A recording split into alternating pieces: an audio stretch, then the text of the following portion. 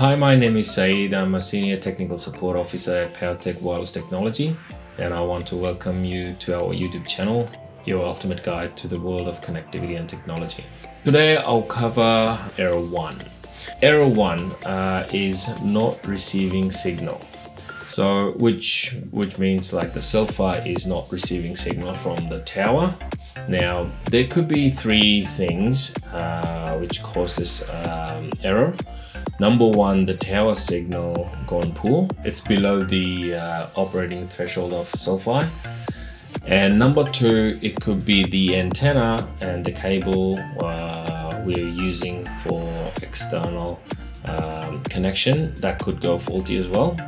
And number three, the unit could go faulty.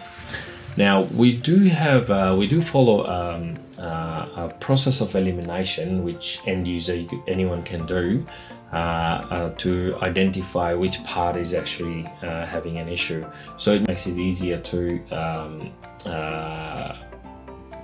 pin down the problem, and then we can just replace the part, and then that's all good.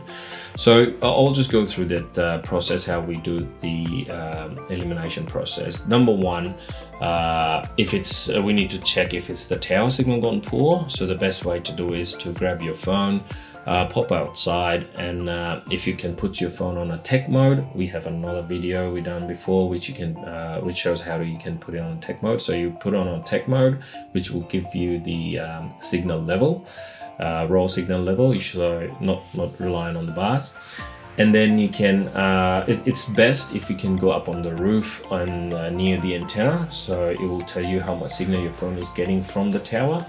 As long as it's within the range of where the Cel-Fi operates. Let's say for Cel-Fi's in 3G, it gotta be better than -104 dBm, and for 4G it gotta be -120 dBm. So if the signal is better than this threshold, then tower is fine, there's no problem.